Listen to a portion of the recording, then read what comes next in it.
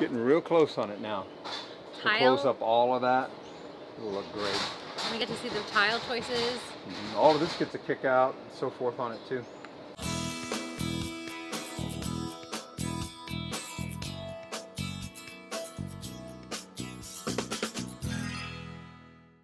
Let's go.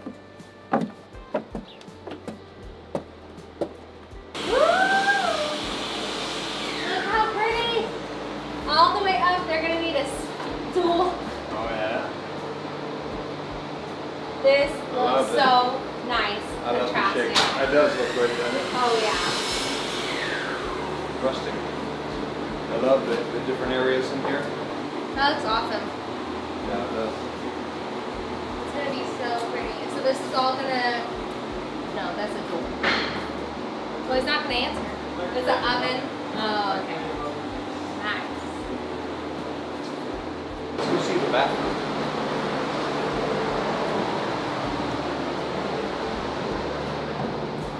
Or should I say master suite? This is going to be cool. We have Very modern. cabinets, more light, windows, bigger. And then the shower. We got all the sheetrock texture done. Very nice, very subtle texture on the sheetrock. The tile will stop right there, but it's a very soft texture on there. It's tall.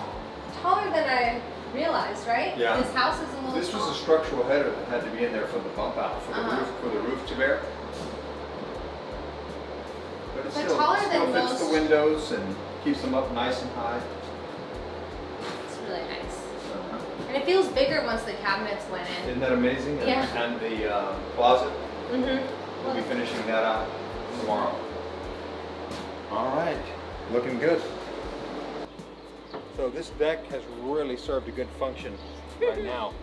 For us? Yeah, we will clean it all up at the end, stain it all up, sand down. Oh, that's why it's not stained. Right, because we're going to stain it all once at the end there.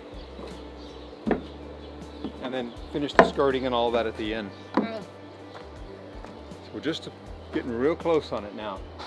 We'll close up all of that. It'll look great. We get to see the tile choices. All of this gets a kick out and so forth on it too.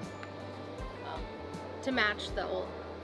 Yeah. I'm trying to remember exactly the detail on it, but the skirting will really tie it all together.